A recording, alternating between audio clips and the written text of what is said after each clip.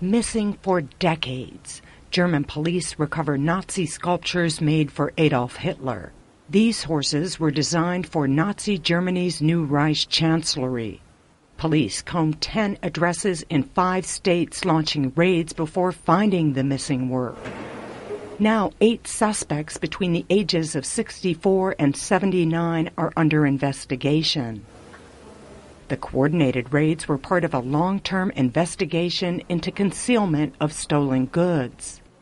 The horses were supposed to be sold, but we got wind of it. So the Berlin police and the regional criminal police began investigating until we found the object. The works had been missing since 1989, and now authorities say it will be up to museums to decide what to do with them.